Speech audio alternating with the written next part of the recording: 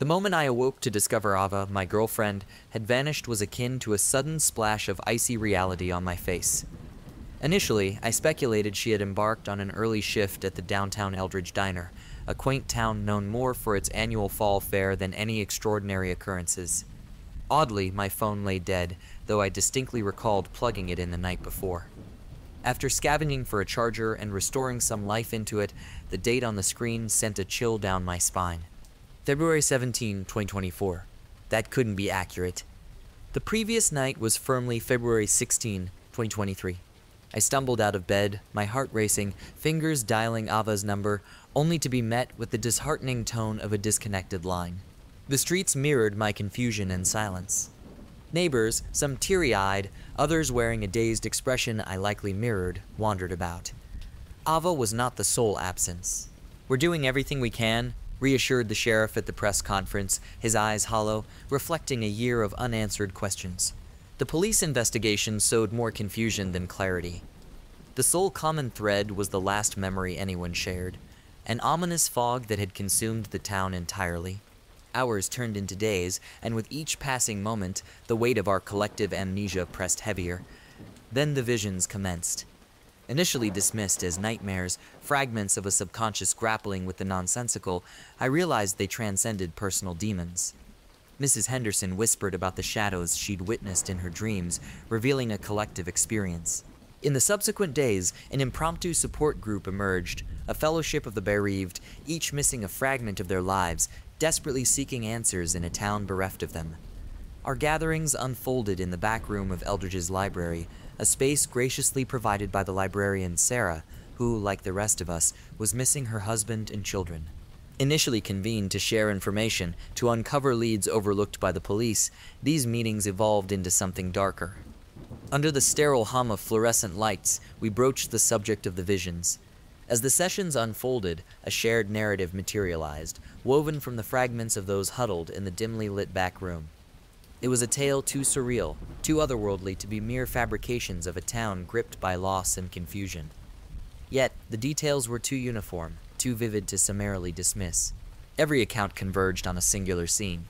A clearing in the woods, veiled in a fog so dense it seemed alive, almost sentient. None of us could recall reaching there, yet the place felt eerily familiar, as if it had always been a concealed part of the town's landscape. At the heart of this clearing stood a substantial stone altar, ancient and weathered, its origins obscured by the passage of time.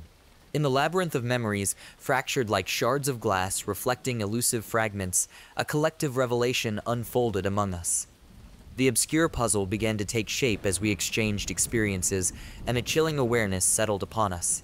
A shared moment standing in a circle around the ancient altar, our hands interlocked in a pact shrouded in unfathomable comprehension. As the discourse delved into the abyss of our shared memories, my words spilled forth without premeditation, my voice an unfamiliar echo in my ears. It was the sole recourse, I found myself uttering, the only means by which the enigmatic fog would release its hold on the town. A profound quiet blanketed the room, the weight of my revelation hanging palpably in the air. Then, breaking through the silence from the back, Tom, my neighbor, posed a haunting query. "Can you still taste them?" Those 4 words acted as a key turning in an unnoticed lock.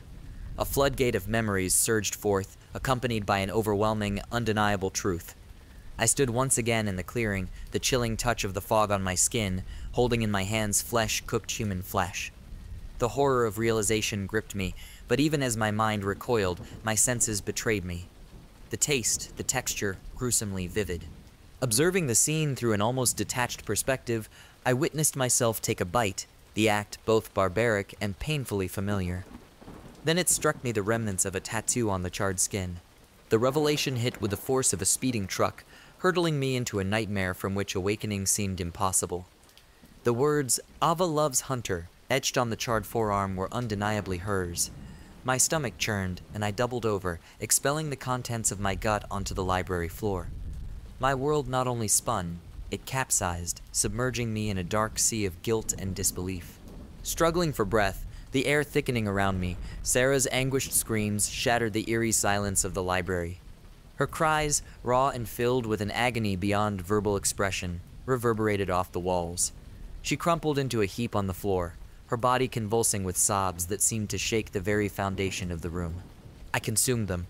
My God, I consumed my children.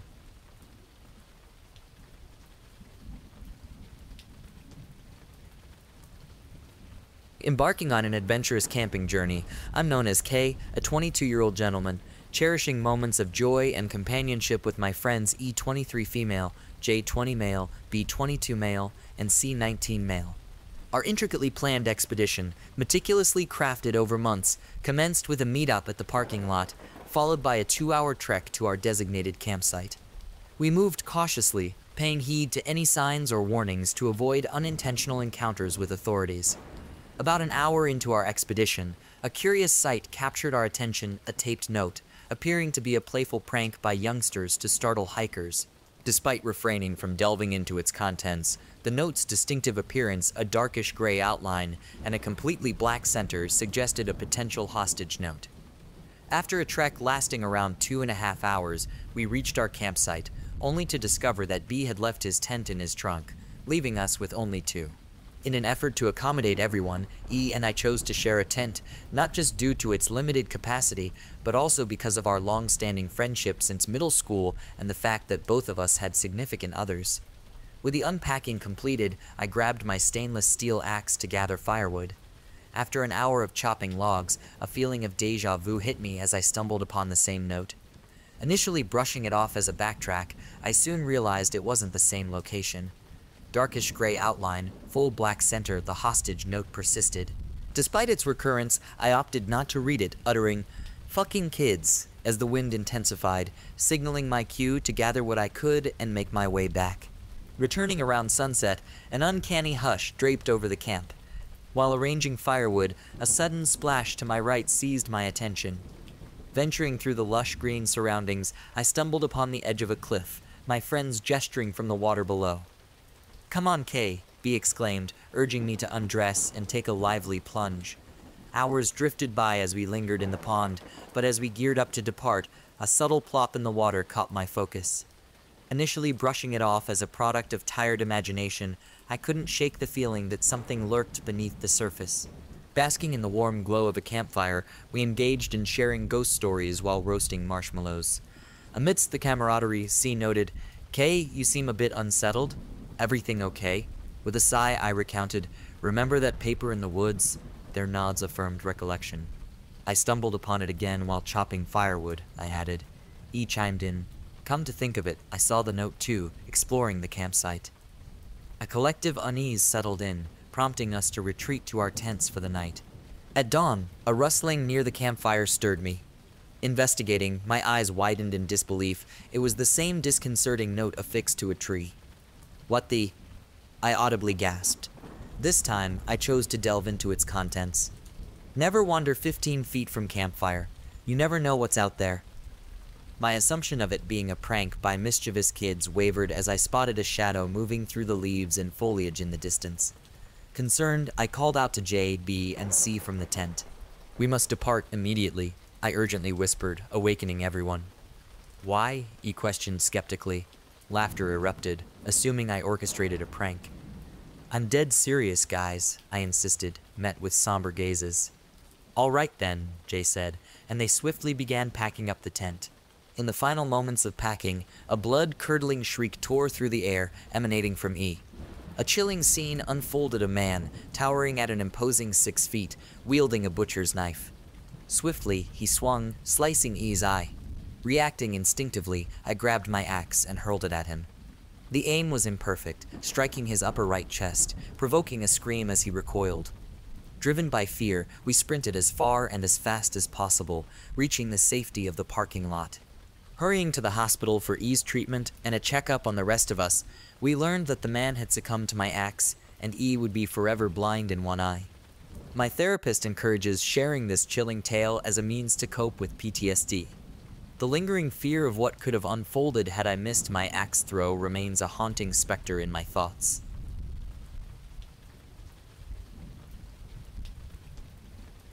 Why the rush at this ungodly hour? Thus commenced the unraveling of my nocturnal odyssey.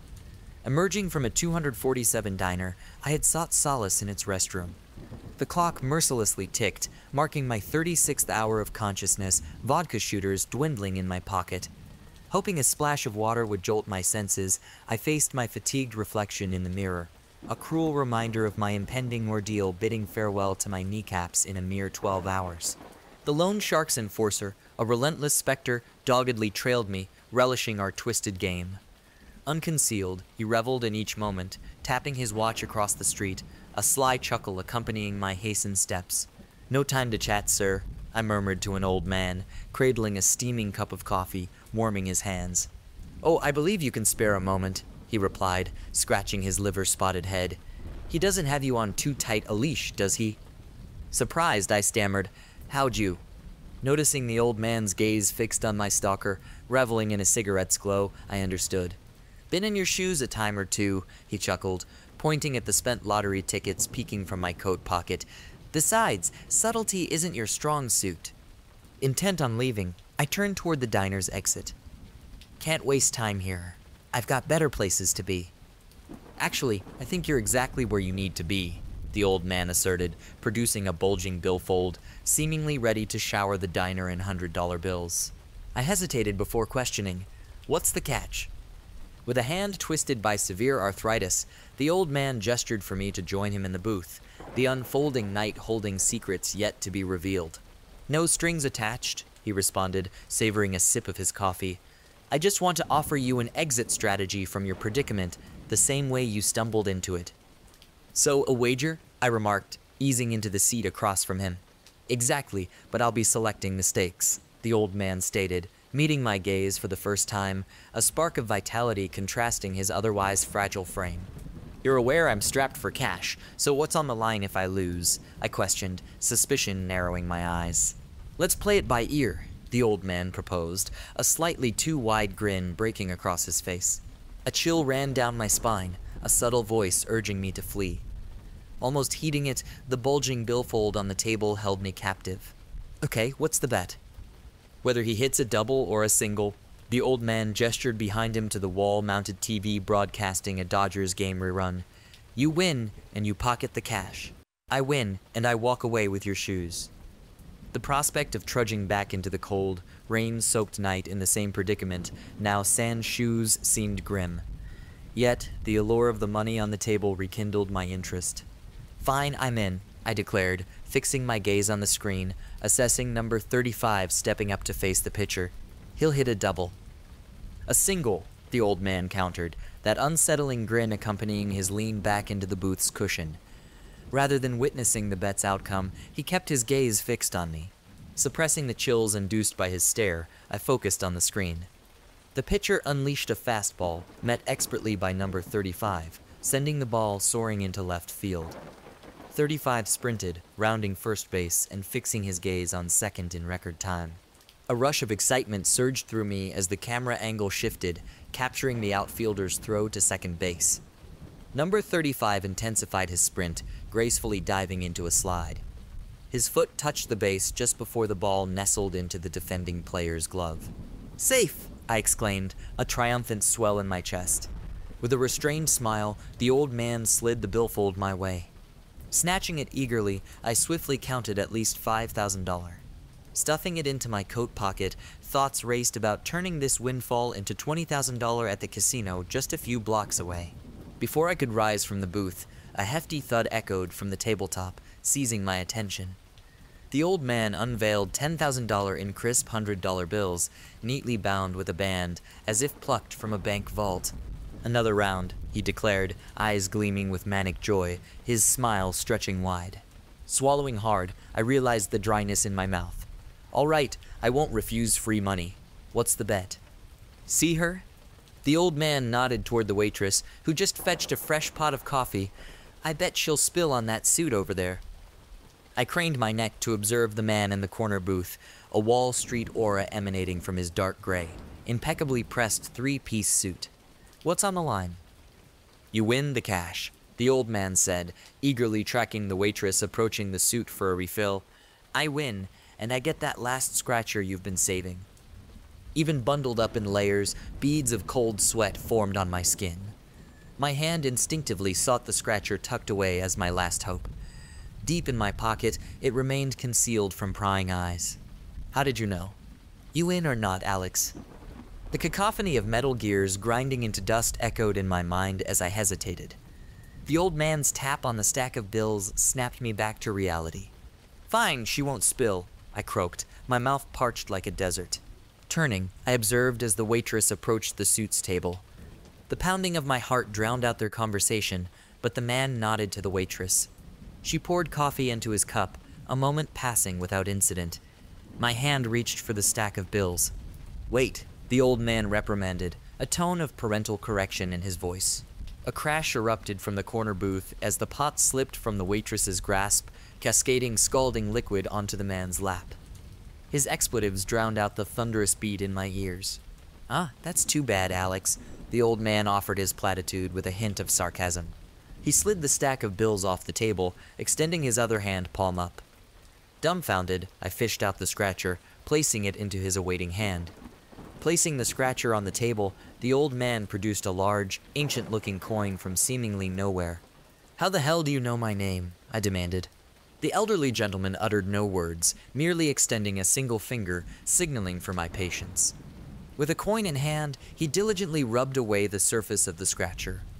As the seconds dragged on, he finally presented the scratcher to me, leaving my jaw hanging in disbelief. The ticket revealed a win of $30,000, a sum more than sufficient to settle my looming debt. Well, what do you know? The old man smirked, deftly sliding the scratcher out of view. Growing weary of this strange game, the alarm bells in my head, momentarily quieted by the cash, now roared louder than ever. I pivoted to exit the booth. We're not done here, Alex. The old man's smile faded. The hell we aren't, I retorted. As I rose, aiming for the exit, my breath caught. Silently, the other patrons and staff in the diner, even the coffee-stained suit, stood in unison, fixated on me. Not a blink or breath among them. The thundering returned to my ears. Our game isn't over, Alex, the old man's voice echoed behind me. Ignoring him, I took a tentative step forward. In response, they all seized the sharpest objects within reach: a fork here, a kitchen knife there. Their unyielding stares and the absence of a single blink convinced me that attempting my luck would result in leaving the diner riddled with new openings. Have a seat, the old man commanded, capturing my attention. Please. Slowly, I eased back into the booth, my gaze fixated on the crowd that had moments ago poised themselves for a threat. As I settled, time seemed to resume, the patrons stowing their makeshift weapons, returning to their routines as if nothing had occurred. What do you want? I queried, involuntarily pressing myself against the seat, maintaining distance from the enigmatic old man.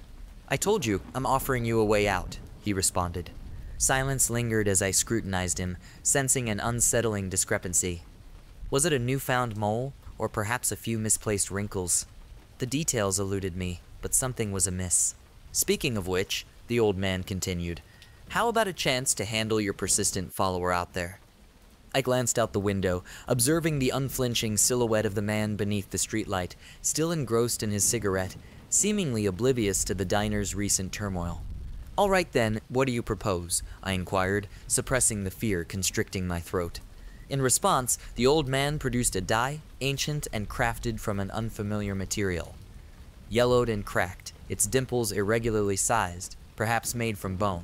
Even or odd, he murmured, gently shaking the die in his gnarled hand. You win, and your outside admirer becomes a distant memory. I win, and I claim your ring finger. My wah, I attempted to protest, interrupted as a robust, calloused hand seized my right hand, slamming it onto the table. The cook, a silent behemoth, materialized at my side. With his left hand, he pinned mine to the table, wielding a butcher's cleaver in his right. My struggles and protests proved futile. His gaze, distant yet fixated, honed in on my ring finger. In a surreal twist of fate, the elderly gentleman seized my focus, vigorously shaking a clenched fist containing the die right in front of my face. Even or odd? He inquired, his voice cutting through the tense air. My hand quivered beneath the unyielding grip of the cook, my gaze alternating between the menacing blade poised to sever my finger and the dice game unfolding before me. Odd, I stammered out, my voice strained. Odd it is. The old man's eyes gleamed with satisfaction as he released the die onto the table. The dye danced unpredictably, traversing the surface before finally settling. 3 Inkai dots faced the ceiling, a verdict etched in the very fabric of chance. "Oh, Jesus Christ," I muttered, the cook loosening his grip and returning to his culinary duties as if nothing had happened. "Congratulations, Alex, as promised." The old man gestured toward the window, directing my attention to the figure beneath the streetlight. Rubbing my sore wrist, I observed my former stalker retrieving another cigarette. Initially, the scene remained unchanged, with him surveilling the old man and me.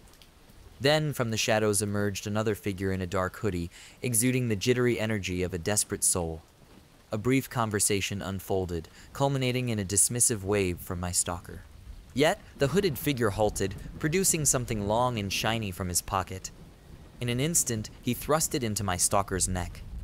Dark rivulets of blood painted macabre patterns on the pavement as he crumpled to the ground, life extinguished. "What the fuh?" My words caught in my throat as I turned back to the enigmatic companion across the table. The old man had metamorphosed into the most exquisite woman, her dark curls framing an angelic face. Emerald eyes, brimming with longing, reignited a dormant flame in my heart, those same eyes that had captivated me when I first met Grace all those years ago. Those eyes, unseen for years since the bitter finalization of our divorce, reappeared, casting aside the veil of time. Grace sat in the very spot recently occupied by that enigmatic old man. Before the dissonance could fully settle, she greeted me. "Hello, handsome." Grace's smile, etching dimples on her face, was a familiar sight that once stirred my heart. The implausibility of her presence faded, washed away like a sandcastle claimed by the tide. "Hi, Grace. I stumbled over my words, my mouth parched. How are you here?" "What do you mean, baby? You asked me to meet you here." No, I didn't." "Yeah, you did, dummy. You said you wanted to talk things out, and I'm so glad you reached out, Alex." "You are?" "Yes, baby. Honestly, you've been on my mind. I've missed you." "I've missed you too, beautiful. More than you know." "You can have her back, Alex." That same sadistic glint manifested in Grace's eyes, twisting and perverting them. Her smile, once comforting, morphed into something cruel, a mockery of everything I'd ever been or done. "What are you?" The facade crumbled. The warmth evaporated, replaced by icy anger. Anger at the entity donning Grace's visage, toying with me in this surreal game. "It doesn't matter what I am," she sneered. "What matters is what I can do for you." I averted my eyes, unwilling to gaze upon this distorted imitation of Grace any longer. The facade crumbled, revealing the glaring cracks. The entity masquerading as Grace spoke again, seizing my attention. 10 years, Alex." 10 years of what?" "Your life." I straightened in my seat. The absurdity of the proposition paled in comparison to the conviction in her words. She continued. "I win. I get 10 years of your life." Hunger now burned in her eyes. "You win, and she'll be yours again, the real Grace." "Deal," the words rushed out of me. The bizarre nature of the arrangement didn't matter. I instinctively knew that this entity could claim those years if I lost. Yet it didn't matter. I'd willingly offer up 50 years for her. "Call it," she said, producing the ancient coin once more. "Heads." She flipped the coin, and I watched as it soared in the air for what felt like an eternity. Finally, it descended back to earth. She snatched it with alarming speed, covering it with one hand. The hunger in her eyes intensified, becoming an inferno. Then she revealed the coin. "Ah, sorry, Alex." Barely registering the sight of the coin's tail side, a razor-sharp pain erupted in my chest. It felt as if a dozen ice picks had skewered my heart from every angle. Cold sweat broke out, and my vision swam. Before I knew it, my face collided with the tabletop. "Grace!" I choked out between rasping breaths. After a few more excruciating moments, I mustered the strength to lift my head. What unfolded before me left me utterly bewildered. The diner had vanished, replaced by the interior of a car navigating a dark, winding road flanked by trees. In stunned silence, I surveyed the vehicle. It was unmistakably mine from 5 years ago, an old, worn-out Lincoln. The shock lingered, and I barely registered the upcoming turn. Gripping the wheel, I swerved to the left, narrowly avoiding careening into the trees. "You okay, Daddy?" A small voice called from the back. The hairs on my neck stood on end, and I slowly raised my eyes to the rearview mirror. There he was, seated in his car seat, clad in Elmo pajamas. Luke. Grace's eyes, my hair the most beautiful thing I had ever lost. Tears welled up. "Yeah, buddy, Daddy is okay. Did I wake you?" "Yeah, Daddy. Can we stop for ice cream? Let's get some for Mommy." His words cut deep, invoking a painful memory. Familiar with this road, Route 45, I knew what awaited at a turn half a mile away. "Sure, buddy. Of course, we'll get her favorite." "I want cookie dough," he beamed, a gap-toothed smile lighting up his face. I assured him we'd get cookie dough as my foot sought the brake pedal. When I found it, I pressed it into the floorboard. Nothing happened. Desperation set in as I repeatedly pressed the brake to no avail. The car showed no intention of stopping. "You can't change what happened, Daddy." I turned my eyes to the rearview window. Luke was still there, but his pupils now glowed with a hunger I couldn't comprehend. I stared, slack-jawed, as he continued. "But I can get you the one that took me away from you. What would that be worth to you?" "Anything." Tears now freely flowed down my face. He held up that same coin again, looking enormous in his tiny hand. "I win, and I get your soul." "Anything," I repeated with a cold resolve. "Your call," he said as he flipped the coin. Heads. The coin fell back down, and he caught it between his hands. I glanced ahead. That turn was coming up fast. "It's been fun, Alex." I turned around to look directly into the back seat and saw Luke presenting the coin to me. Head side up.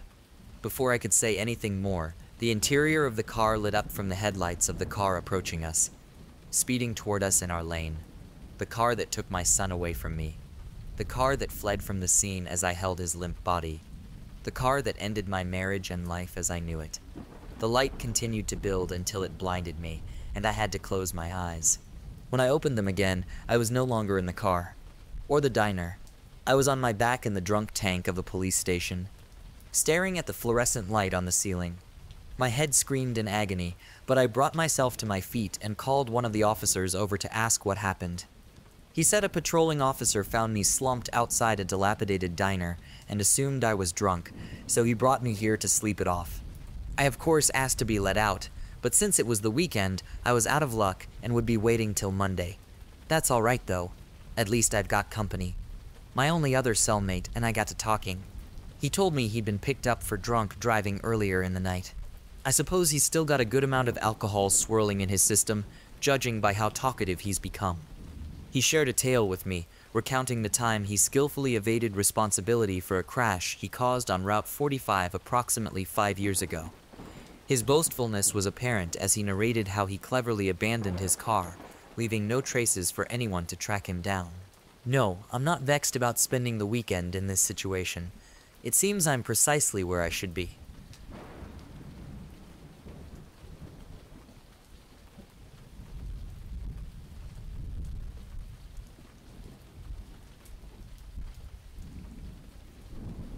It all commenced with an isolated, elderly man on the outskirts of town, known as Patrick Haynes. Practically a recluse, he seldom engaged with the external world, dwelling in his run-down house on a modest piece of land surrounded by overgrown weeds and remnants of discarded cars scattered across his property.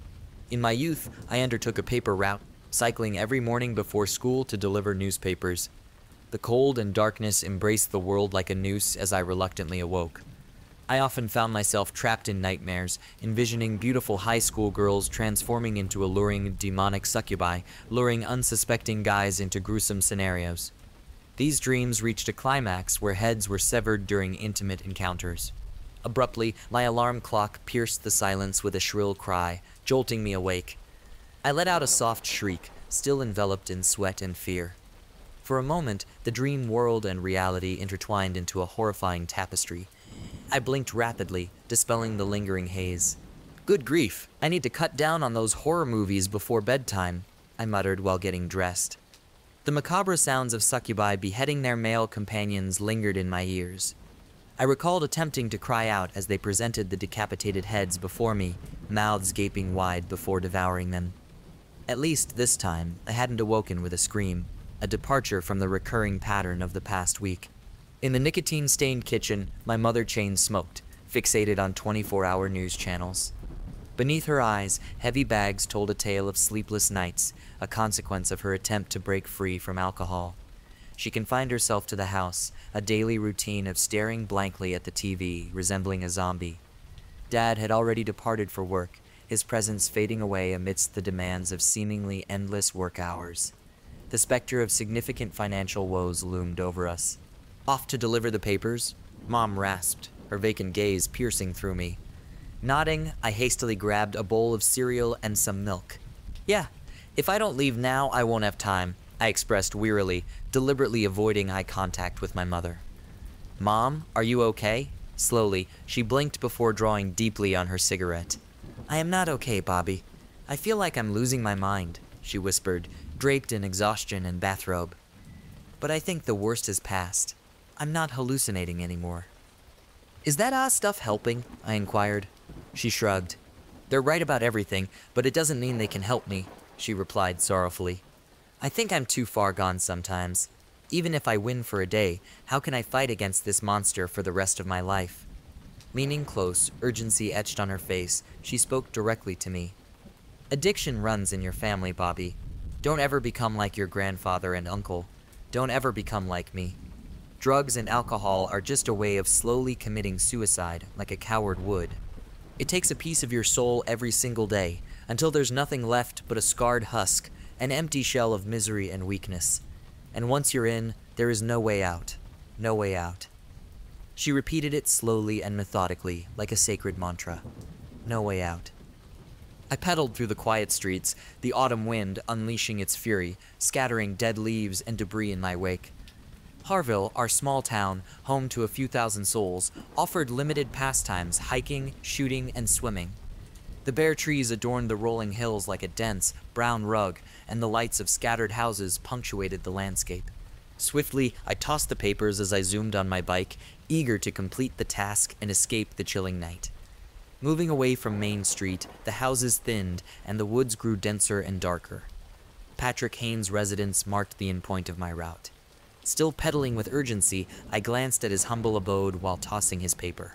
A sight caught my attention, the door wide open, all lights extinguished. A smeared trail of blood stained the front steps. Halting my bike, I set it up in the tall grass of his front yard, a blade of dread piercing my heart.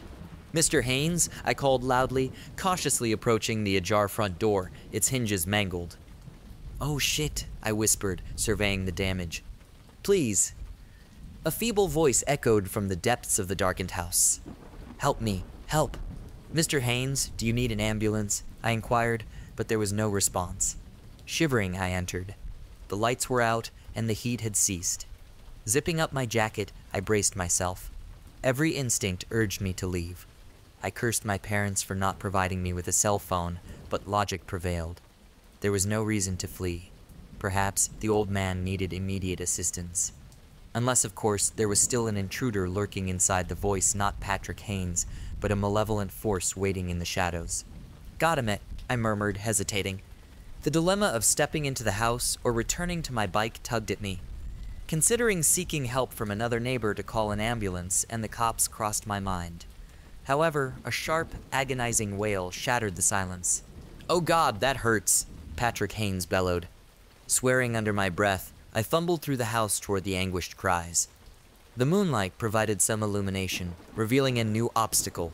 The entire house resembled a scene from a hoarder's documentary, accompanied by a pervasive odor of decay-rotting food, decomposing garbage, and mold permeated the air. Dishes towered in the sink, ancient newspapers formed stacks in the living room, and black garbage bags littered the space. Passing through the kitchen, I glimpsed an overflowing ashtray on the counter, next to a lighter. I snatched it, flicking it on and holding it aloft to dispel the encroaching shadows. With the added light, the place appeared even more nightmarish than anticipated. Cockroaches scurried away, and the sinister glint of tiny rat and mouse eyes stared back at me from every corner. Meanwhile, the agonized gurgling of Patrick Haynes had ceased. Navigating back toward the source of the crying, I encountered a closed bedroom door. The handle felt sticky and repulsive under my grasp, covered entirely in blood. Suppressing a gag reflex, I pushed the door open, wiping my hand on my blue jeans. "Mr. Haynes," I whispered as the door creaked. The bedroom surpassed the kitchen and living room in disarray.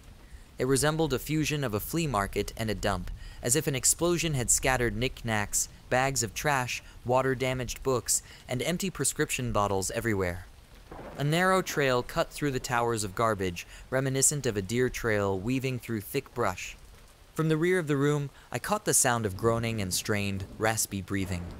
Navigating through precarious piles of clutter, my concern grew that they might give way at any moment.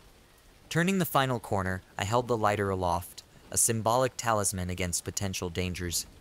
In the recesses against the back wall, there lay Patrick Haynes. He had ensconced himself in a colossal brown cocoon. Delicate, hair-like tendrils wove an oval shape, extending into the walls themselves. Cracks resembling spider webs adorned the sheetrock where the tendrils penetrated. Patrick Haynes lay partially emerged from the cocoon, having torn through some of the brown filaments. He stood, hunched and unclothed, his lower body enveloped while the upper half protruded, akin to a grotesque, oversized infant navigating an alien birth canal. "What happened to you?" I exclaimed. He raised his face, and I instinctively recoiled, colliding with a tower of books and newspapers. Familiar features of Patrick Haynes mingled with an unsettling alienness. His mouth extended 6 or 7 inches, narrow and fanged like a crocodile's. While his eyes retained the pale, watery blue of Patrick Haynes, his nose had decayed, replaced by a blackened crater of necrotic tissue. Every strand of hair seemed to have vanished from his body, and tattered remnants of clothing hung around him. His skin underwent a grotesque transformation, resembling something insectile. It gleamed in the dim light, chitinous and black, reminiscent of the exoskeleton of an enormous beetle.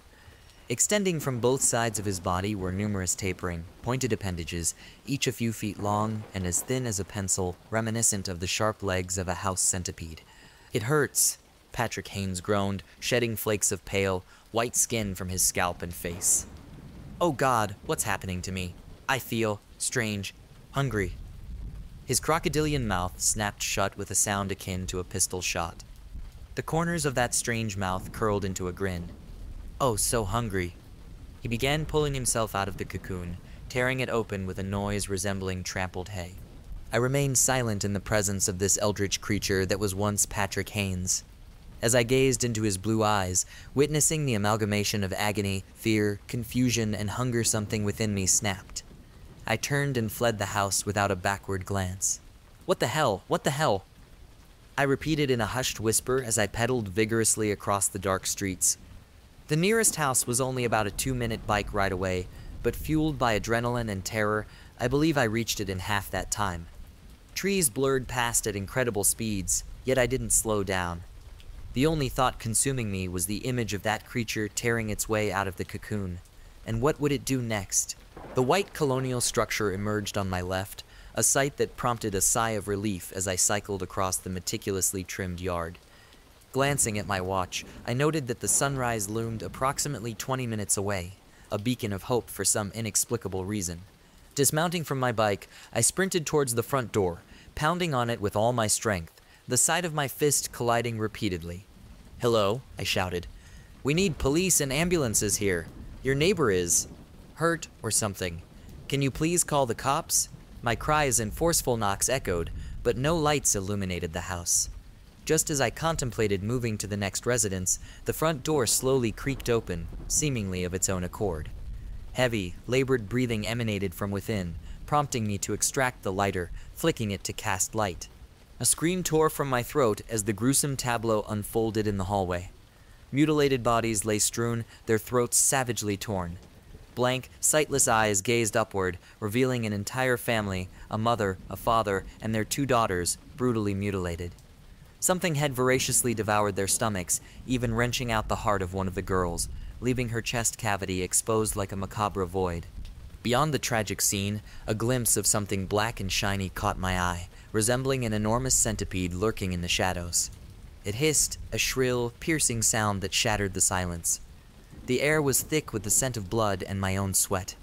Reacting swiftly, I slammed the door shut, turning on my heel and sprinting back toward my bike. Just as I reached it, the door exploded outward as if propelled by a cannonball. Another of those insectile, humanoid monstrosities darted out, its shrill, raspy hissing resonating through the night. Swiftly mounting my bike, I pedaled away with urgency, refraining from casting a glance behind. The house perched atop a gentle hill, and a lengthy descent awaited me towards Main Street. Never in my life had I cycled with such velocity, propelled by the need to escape the pursuing creature. Diseased growls and hisses echoed, its thudding footsteps persistently haunting me across the town. At times, the proximity was so unnerving that it felt as if its fingers could graze my back. My house loomed ahead on the right, Dad's truck stationed in the driveway. He stood on the sidewalk's edge, wielding a 12-gauge shotgun. Spotting me, he flashed a grim smile. "Dad, help!" I cried, pedaling frantically towards him. Witnessing the monstrous entity in pursuit, he raised the shotgun. Ducking on the bike, I aimed to minimize myself as a target. The thunderous echo of the gunshot reverberated through the night. A slug whizzed past, and the creature emitted a tortured gasp, collapsing onto the concrete with a resounding thud. Bringing my bike to a halt, I trembled, my heart threatening to burst from my chest. Glancing back at the creature, I recognized the familiar crocodilian snout, the chitinous shell, and the centipede-like appendages. Dad rushed to me, enveloping me in a hug, pulling me off the bike. Mom, pale and trembling, stood in the front door. "He's alive," Dad exclaimed. "It started, but he's alive, and we're together as a family again." "Aren't you supposed to be at work?" I inquired breathlessly. "I mean, thank God you're not, but..." When I got there, I found my boss in his office, wrapped up in a giant cocoon, Dad revealed, casting a peculiar glance at Mom. Once I saw it, I knew what it meant, and I raced back here. When I realized you weren't here, I thought... "We thought you were dead, eaten," Mom cried, tears streaming down her face. "But come inside, come inside. It's not safe here anymore. Not until it's all over." It's something in the water of Harville, something in the air. Every 100 years, this starts happening, Dad explained. A cry of relief escaped Mom. "Oh God, it's finally time," she wailed, hair askew, her visage a portrayal of madness. "We can go to sleep and wake up without this burden of our humanity. No more pain, no more thoughts." Dad nodded, turning to me. "Don't you feel it, son? The first creeping fingers of the sleep, the metamorphosis. I can feel it. Like ice water in my veins. The tiredness. The sleep of the dead." I attempted to argue, to say no, but my mind felt blank, my body cold. I could only nod.